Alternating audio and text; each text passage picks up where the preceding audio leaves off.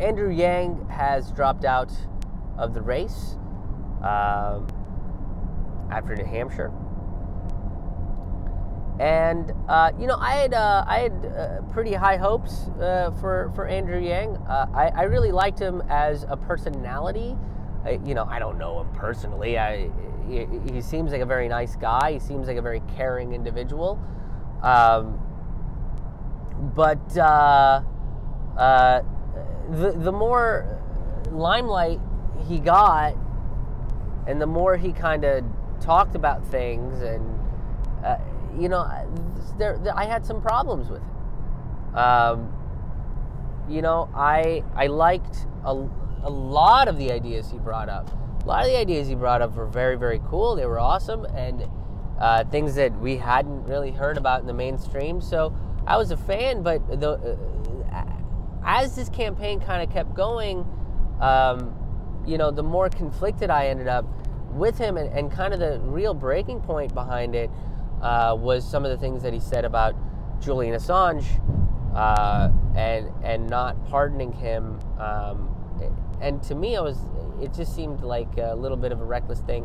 He also went down the Russiagate train a little bit, which was a little disappointing for me. And he was doing that from the very first debate. That was a bit disappointing for me. But overall, I liked him. I thought he was pretty cool, and I was glad that he was in it, because he was bringing up UBI and automation, and we didn't really see a whole lot of that being discussed in the state of politics.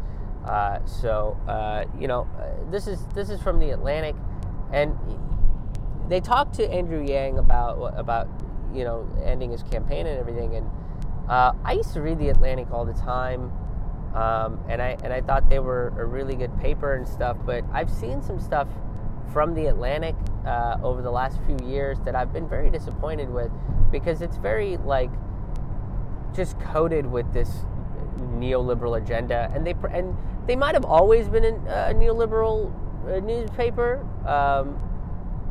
with these sort of pro-establishment rhetorics and stuff, but they masked it pretty well, and maybe it's just that I have been able to see through the mask. I don't know. I'm tooting my own horn here a little bit by that statement. I know the statement kind of comes off a little arrogant. But yeah, so they basically said Yang's UBI isn't really doable, much like Bernie's Medicare for All. Which is bullshit. Because it is doable, it's just you don't want to fucking do it. Medicare for All is doable, it's just you don't want to fucking do it. Just say that. Just be like, yeah, it's doable, but we don't want it, because we want to be rich and keep poor people poor. That's really it. They don't. It's you're sowing.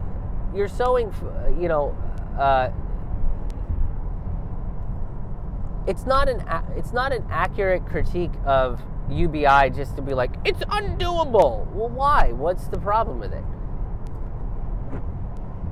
We'll get into some of the complications that I think America would have with UBI in a brief moment.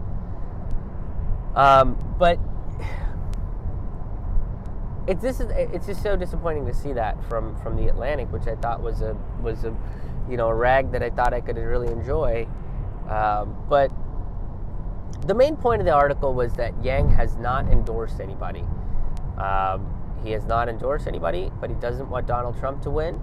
But he's going to go spend time with his wife and kids because they're important to him. And, it's been a hard trail in the campaign. When you kind of go on the road, and I know this, is when you're on the road for an extended period of time, you don't get to see your friends and your loved ones all that often. And when you take that time off, you really cherish those times. If I was to wager a guess, I think Yang will either endorse Bernie or Tulsi.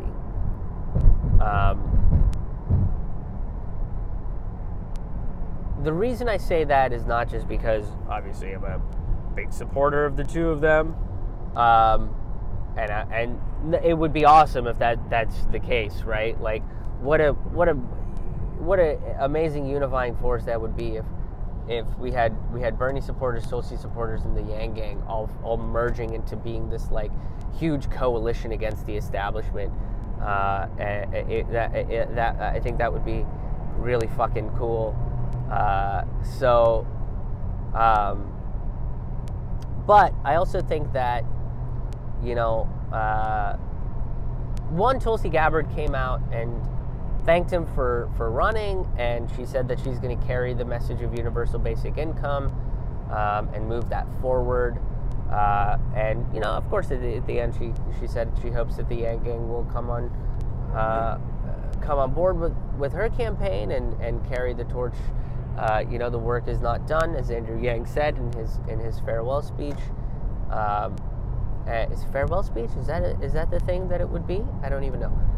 But in that speech where he said that he's not running anymore, and they seem pretty chummy with each other. You know, they, at least the public persona was pretty chummy, and they were very nice to each other, and it was kind of cute. It was kind of cute to see them like on Twitter and stuff, to be like, hey, saw you're on the debate, good job. You know, hey, thanks for doing that thing, and hey, here's some fucking toffee and shit. It's pretty cute. But I do think that Tulsi's has talked about UBI a little bit. I haven't heard Bernie talk about it. But the other thing is, like, it would just make sense for Bernie to be endorsed by him too, because UBI is seen as a pretty like democratic socialist idea, and it would just make sense for Bernie to pick it up. I know he's on the federal jobs guarantee train, which I don't particularly think is a good idea. Once again, that would be something that I would need to do a little bit more homework on, and I have that on my long list of things that I need to do homework on and want to do a video about. So you know, down the line there'll probably be a video about that. But yeah, I don't see why some of the Yang supporters wouldn't go to Bernie, and some of the Yang supporters go to Tulsi. The thing is, all three of these candidates kind of started speaking to right-wingers, conservatives, right? Not again, it's like one of those things where if I say right-wingers and conservatives, everybody's like racists.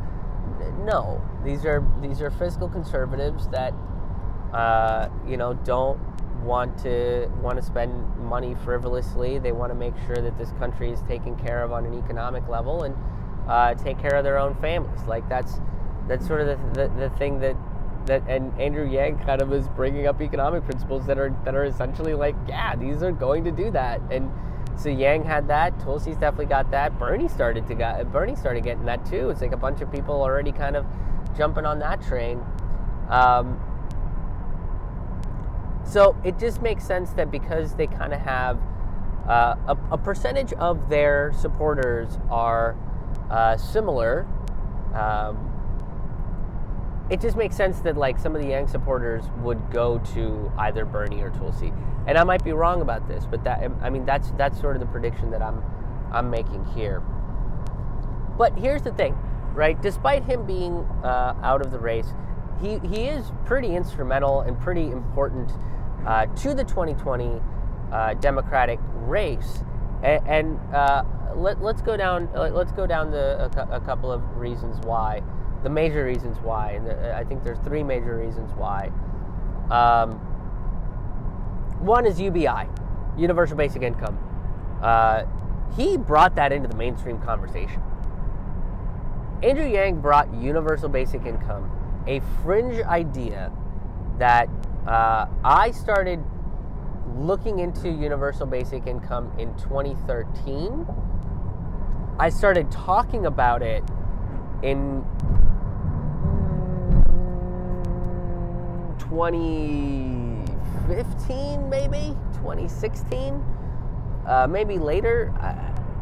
But I've been doing videos about universal basic income for a couple years, and it was a pretty fringy idea even when I was talking about it. And now it's on everybody's lips. Everybody's fucking talking about it. All of a sudden, in the last 2 years, we've been having this conversation about universal basic income. That wasn't a thing before, and I think Andrew Yang was pretty instrumental in making that part of the mainstream conversation.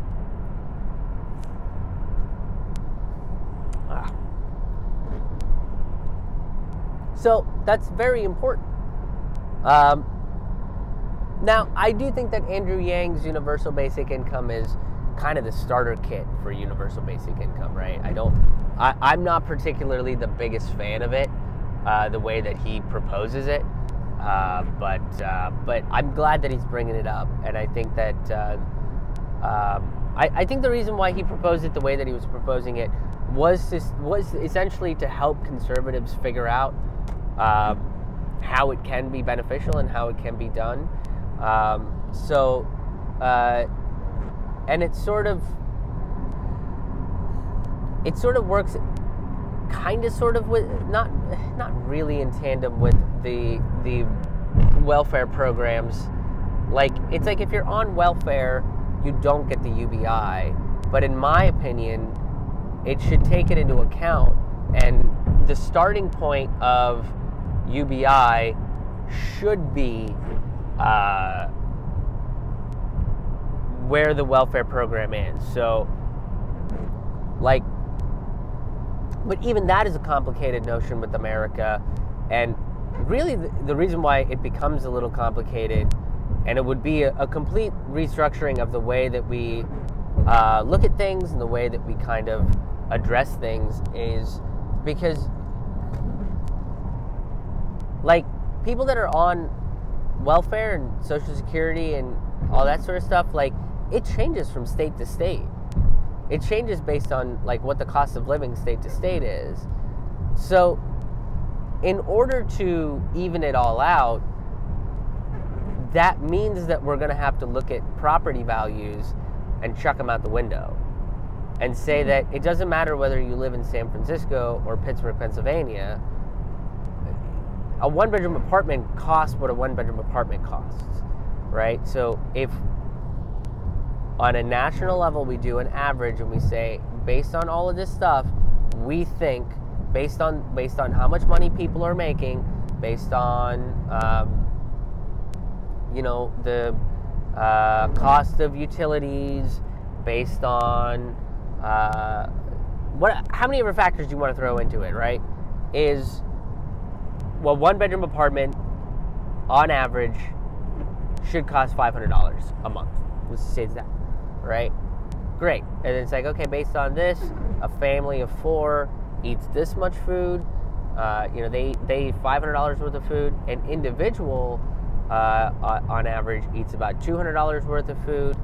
And then now you throw that in, and now, that's like food stamps, right? So if somebody's getting food stamps and they're getting a specific amount of food stamps, so again, you can kind of collectively figure it out. We have some infrastructure in place to gather this data and make this work. But again, you're going to have to fundamentally change how the market works. So a Whole Foods, and using Whole Foods only because it's the most posh of posh fucking foods. If a Whole Foods in Pittsburgh charges $1.07 for bananas, but in New York City it's $1.25, well, too fucking bad. The average consensus is 89 cents for bananas, and now that's what it is. That's what the cost of bananas. So everything kind of gets standardized, and now it's like everybody's like, oh man, that sucks. Everybody's just going to kind of live in this. No, it's not. Everybody doesn't have to live in the same thing. It's just the cost of things are standardized, right? Which means that now it doesn't matter where you live. You're living in a city because you prefer to live in that city because the people in that city are cool, or because you like the scenery around there, or you're a city person, and or you're a country person and you want to live a little bit further out, and you know, these sort of other preferences. And now you have more choices to work with, rather than the choice being made on an economic level, because you know it is more expensive to live in the burbs. It's like, oh, I would love to live in the burbs, but I can't afford it. So I have to live in the city where an apartment costs $500-600 cheaper than living in the burbs. It doesn't matter. Now you can live. You have more choice in that respect. But in order to get that, you would have to standardize the markets. And that's whenever, you know, the notion of socialism and stuff comes into play, because then you can't have a landlord that just jacks up the rent for no reason. So you know, it's not a one-stop measure. It's multi-levels to it, because then you would have to say, well, you can't do that. You can't just fucking raise your rents because the government is giving people, you know, $2,800 a month to cover a bunch of their expenses. You know, doctors can't just be like, oh, you know, this procedure is $10,000. Like, that's the point of standardizing it. That's the point of doing that. And then you kind of talk about, like, well, how do landlords get paid? How does maintenance get taken care of? Is that done by the government? Which is a part of the conversation that I think we would have, and work on a system and work on these ideas from there on out. But it would fundamentally change the way we look at these sort of things. And you know, it's like, to me, part of the argument right now is what is a basic need. I look at basic needs as housing, clean water, good food, health, and at this point, with the way things work, I also think the internet. I think the internet is also a basic need, right? The information, connection, communication. That's also part of the basic needs package there. So all of that connected together. You write a stipend. So let's say that the stipend is $2,500 a month per American, and you know, it's like value-added taxes put into place. Corporations have to pay their fucking taxes and shit. Well, people aren't going to work, blah blah blah, right? I've heard that excuse 100 billion times, and go check out all of my old videos about universal basic income, because I address some of these stigmas and what will happen. And they won't. Manitoba did a thing. 13% of people didn't work, but everybody else either went back to the job that they wanted to, or pursued some kind of creative or innovative pursuits that they have always wanted to and have been passionate about. So there's always a chance, always a road to make more money than just what the government would be providing for you. It then becomes more about the individual. So then, you know, if you wanted other things, like if you wanted to pick your own doctor, if you wanted to get cosmetic surgery, if you wanted to get a house just for yourself, right? Like if that's not within the universal basic income plan, because you've said, oh, I just want to live in a 1-bedroom apartment by myself, and then you're like, no, I want to live in a house by myself. Well, then that way now you have to, you know, pay for that separately.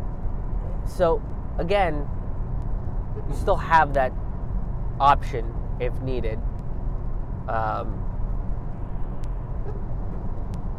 The other thing that Andrew Yang brought up was automation. Almost no candidate really talked about automation, and this is the real reason why the labor market is in jeopardy, is because automation is coming, right? Robotics are going to take over, and that's going to take away a lot of people's jobs, He talked about truck drivers losing their jobs a whole lot. That was a big part of his base.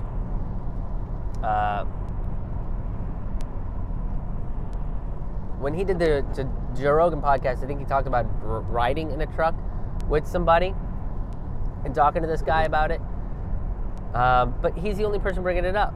And it's important to have this conversation about automation and what's coming because it is the real problem.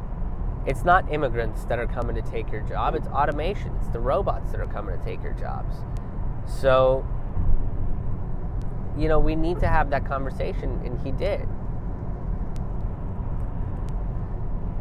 Lastly, Andrew Yang talked about a human-centric campaign. That was something that he brought up as well. And,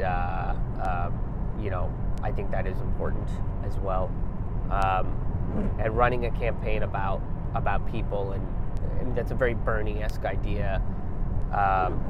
What ideas can we talk about that are going to benefit humanity for the long run?